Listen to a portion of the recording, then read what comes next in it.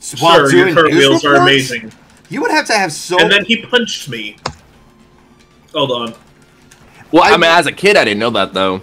There is something... I have yet to see the movie, but I am aware in the trailer. I actually do like how April O'Neil is written as the same age as the actual kids. Oh, yeah, the movie is great for that, honestly. I still want to see that movie so bad. It's good. Like, the movie is certainly worth watching. It's good. Me. I mean, I personally am just not that interested in it, but I do want to give the soundtrack a shot because... Trent Reznor and Atticus Ross. I love me some freaking... those freaking boys. Yes. You have a problem. No, he doesn't. There is no... there is... Black as your soul. Many people are saying no spoilers for the new movie. Yeah, so. none of that. No, we're not going to spoil. We're not going to spoil. Yeah, I only mentioned April O'Neil as... because, like, that's already a part of the trailer and everything. I did hear some people complain saying, that's not my April. What little do people realize is that in the original comic, the character was pretty anonymous over its racial iteration. Yeah. In fact, it was based on the creator's girlfriend who is biracial. Yeah, exactly. I'm one of those. You're one of those? I'm biracial because... Oh, okay. Yeah, because my dad's Indian, but my mother's Caucasian, so... Okay. Oh, okay. I thought you were saying you were a turtle, and I was really confused. No, I thought that he was on the same boat with everybody else. He's a furry, not a scaly. Who would say like, "Oh, this is not my April O'Neil." No.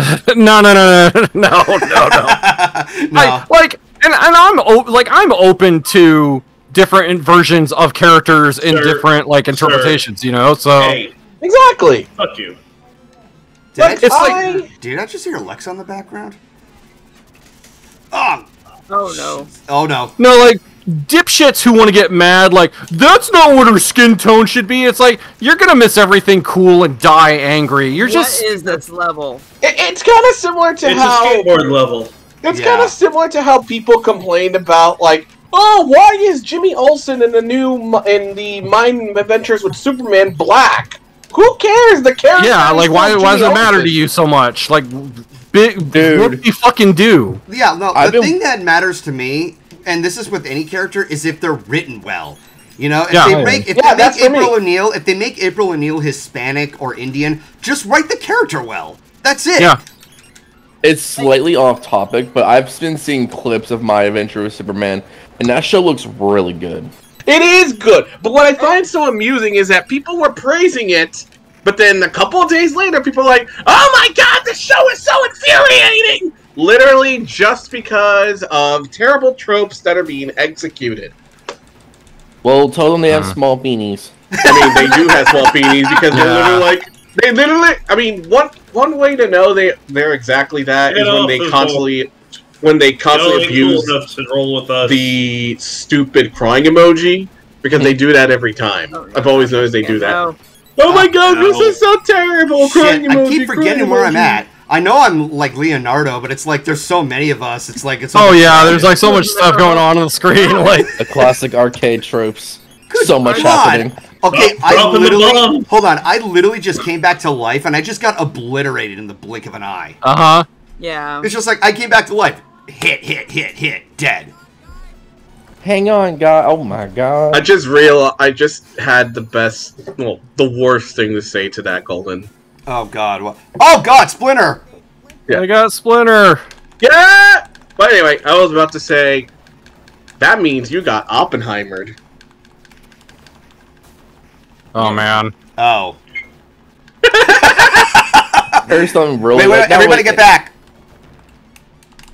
I heard something kind of funny / interesting about that, actually. Apparently, so it's nothing like crazy. I just don't like Logan Paul. But apparently, he walked out during mid-showing of Oppenheimer because he couldn't understand what was going on. I mean, it's okay. He's an idiot. I'm not. Yeah, obviously he's a dumbass. But for in context of watching the movie, yeah, it's very dialogue driven. But it's worth. Yeah, it's like. It's based on things that have happened and people who have existed and things in history, and it's like all they did was talk, and it's like, what were you expecting? Shit. You fucking It's a historical movie most of the time.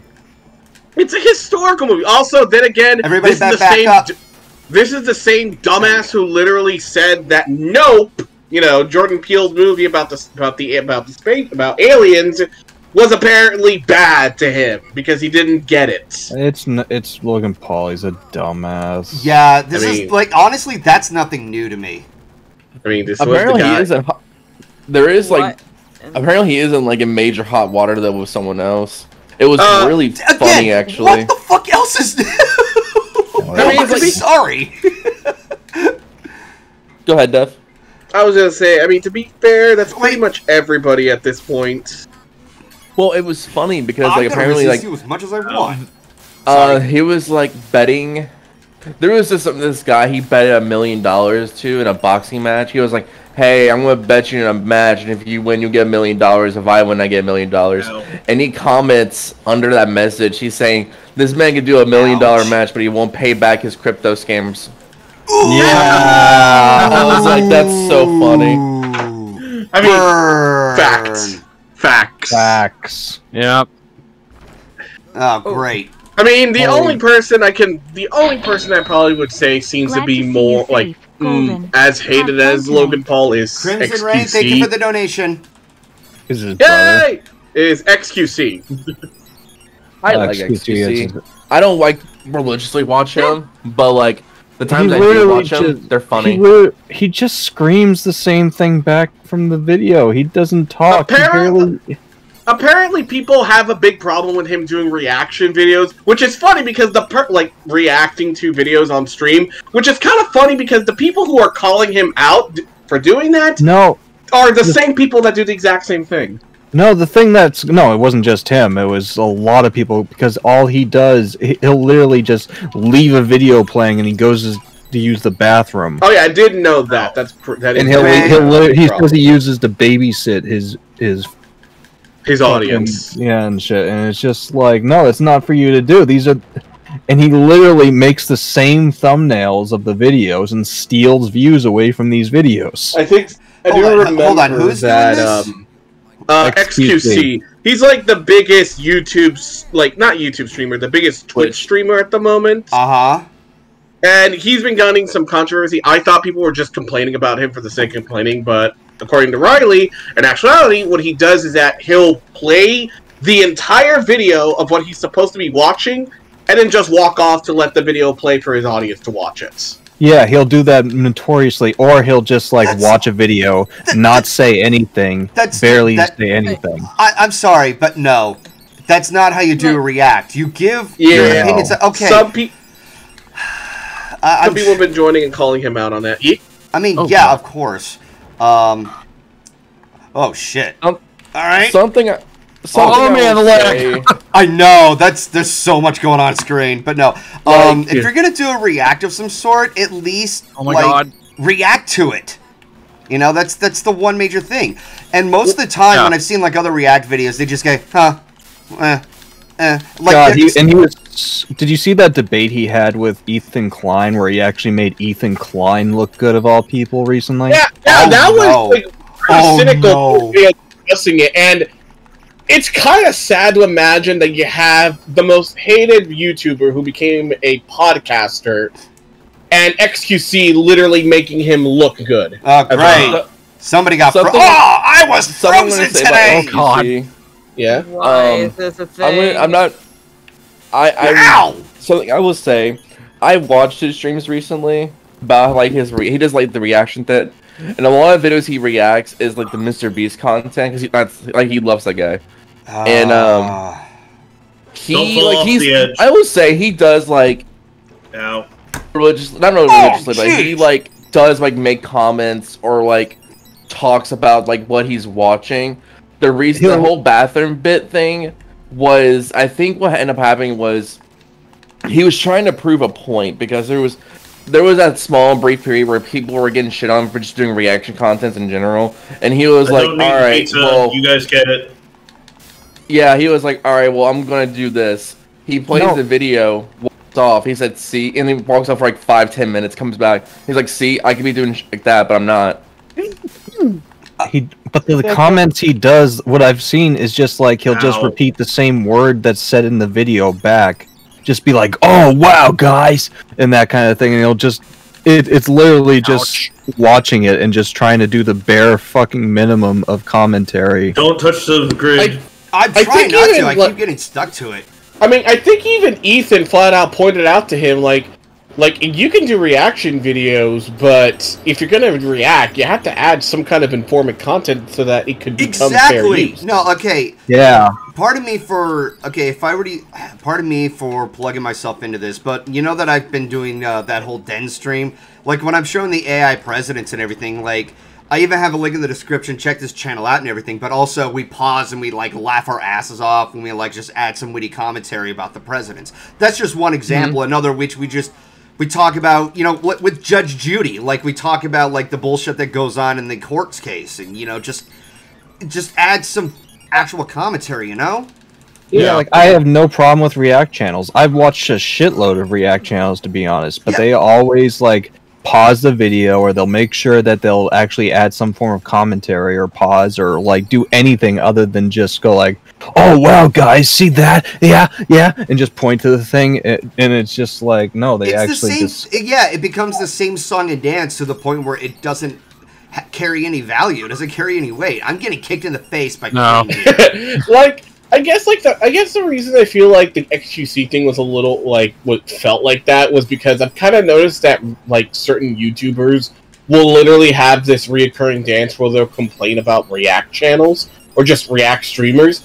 1 minute they'll be complaining about them, 1 minute they don't give a shit, and then just move on to Logan Paul, and then afterwards they'll complain about it. Lately, it's been an issue because like people like XQC and Sniper Wolf have been kind of abusing. Because I have no problem. Put more quarters in, you stupid child. I have no problem with like reaction channels. I appreciate it for your pink stuff. It's just using reactions as like content farm and just basically just doing nothing but the bare minimum of just saying one word back in the video. Or at best, at least have a reaction. Like I think the one good example that comes to mind is when Pyrocynical reacted to the videos of the analog horror channel Vitas Carne, which is Living Meats. Not going to go into detail, it's just a very disturbing analog horror series, and he adds commentary to it. He reacts to it, he adds his own 2 cents, he'll go back and watch certain elements. I think a while back, too, he also reacted recently to the new Mandela catalog video. Damn it. Which I'd imagine XQC would try to be like, "Oh, guys, look at that! Okay, guys, look at that!" So, like, they can turn us back into baby turtles. That's fun. I feel like the way happens. Ow! Oh my god! Shredder is a bitch to fight. You know what this reminds me of? Pardon me for changing the subject. How many of you have seen Batman versus the Teenage Mutant Ninja Turtles? That was a thing. Yeah, so I saw a clip where Bruce Wayne is literally taking on the Shredder, and he got his ass kicked. But there's like, and it's just like there's like actual like choreography going on. Like he's getting like his body's being tossed around. Meanwhile, Batman is also taking it back to the Shredder, knocking his face into a rail. Why you hinge yourself? Yeah, the TMNT versus or Batman and TMNT, like fun crossover. It's very silly. Like it doesn't expect you to take it also. Like one of my favorite moments, and I do apologize if there's spoilers. I love how Leonardo takes on Ra's al Ghul when he's like knocked down. Dude, how did you think I would go? Pow! Kicks him in the fucking ball sack. I mean, to be fair, I think a lot of people would probably do that to Ra's al Ghul. Yeah. Considering that dude's entire shtick is detective, I am better than you because I've constantly kept myself alive after many hundreds of years. No, his whole shtick is dipping yourself in a pool of goo. Yeah. And he's like an ultra like But what about Shredder and Krang? Go terrorist, I think the word would be. I think so. and he runs the literal League of Assassins. Yeah, which Wait, that's the end of the game? That's the end of that one. Yeah. That's the end of the I love game. how Remember, these are arcade games. They're not very long. Well, hold on. I thought there would have been like a much sweeter ending or something. No. No. These were... This is exactly how arcade games ended. Yep. Okay, then. Oh, wow. It's like, yep, you did it. Thanks for putting $5 worth of quarters in this thing. I mean, to be fair, it is an arcade game. Good. So. Also, Riley, before my Discord decided to knock me out, reminder that one of the people from the League of Assassins also became Batgirl. Oh. At some point, yeah, and it was it was the second Batgirl, Cassandra Cain. She was trained by... Actually, she was the daughter of the leader of the League of Assassins. Talia al Ghul, yeah. Yeah, Talia al Ghul. You know what kind of like made me frustrated throughout the TMNT crossover though was that like they kept mispronouncing Raish's name as Roz, and it's Raish. It's always been Raish, and I will fight to the death anybody who calls it Roz al Ghul and not Raish al Ghul. Yeah. Also, Riley, you kind of made a mistake, by the way. What? Cassandra Cain wasn't born from. Wasn't born from. Oh, you were talking about Cassandra Cain. Cassandra Cain. She was born by Lady Shiva, who was the leader of the League of Assassins. Well, one of the people who was part of the League of Assassins. No, I was thinking of Damian Wayne. Yeah, you're thinking of Damian Wayne, which is Bruce Wayne's son. Yeah, but like, yeah, what were we talking about before? Turtles.